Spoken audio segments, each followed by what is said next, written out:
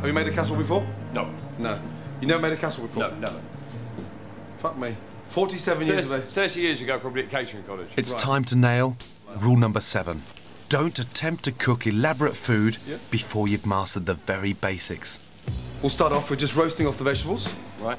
And then we'll brown the meat, put it all into a pot, and let it cook nice and slow for about an hour and a half. I've got just 36 hours to teach Jackson's inept head chef how to cook. Nigel, you're doing the potatoes? Yes. Once they're finished, we're going to make a fish stock. Right. Yeah? That's going to be our base for fish soup. Lamb, beautifully coloured off. See? Look how dark it is. That there is all about flavour there. That whole thing there is just pure flavour. Using inexpensive produce fresh from the local markets, 90% of this new food can be prepared in advance. Dishes like lamb casserole, pork terrine and fish soup are designed to take the heat off during service. Sew it in. That's it, nicely mixed. Good. The aim is to get Dave and Nigel sending out delicious, tasty food to a dining room full of customers, without Dave having a nervous breakdown in the process. You're free. You're free to control it and do it properly without having to do 20 things at once. Yeah, understand. Next up, we're prepping some locally caught fish for a deliciously simple soup. Right, Gordon, just give me a hand here, will you, please? Yep. See the knife? Yeah. Then watch it all the way down to the tail. Yeah. Out. Straight off. Right, eyes out.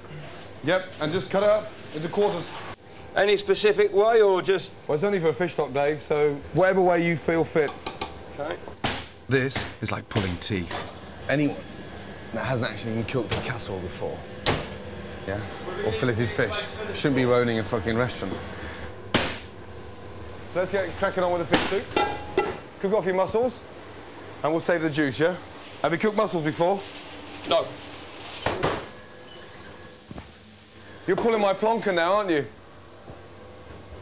You've never cooked a mussel? All right, we can shout or you can fucking help. I don't mind. What do you mean I can help? Eh? What have we been doing for the last... Yeah, OK, fine, you're right. I'm sorry. What have we been doing for the last 2 hours? Fine, so what we want in here? I'm just amazed you've never cooked a mussel. I haven't.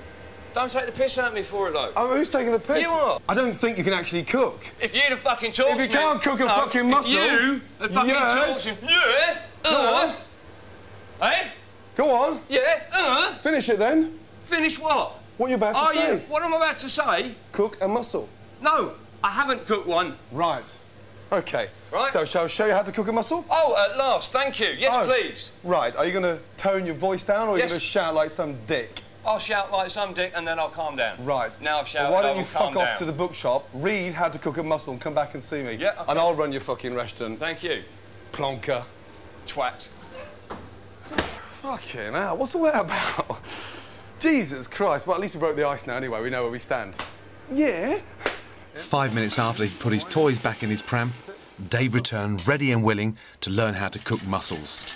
All we're doing is steaming them now. Not quite. We've done more in the last fucking hour than we have in 3 days, yeah? Yeah. I know more about you and you know more about fucking me, yes? True, chef? Thank you. Gordon. Gordon. Fuck the chef. Yeah. Rule number 8. Don't assume you can run a restaurant just because you've worked in one.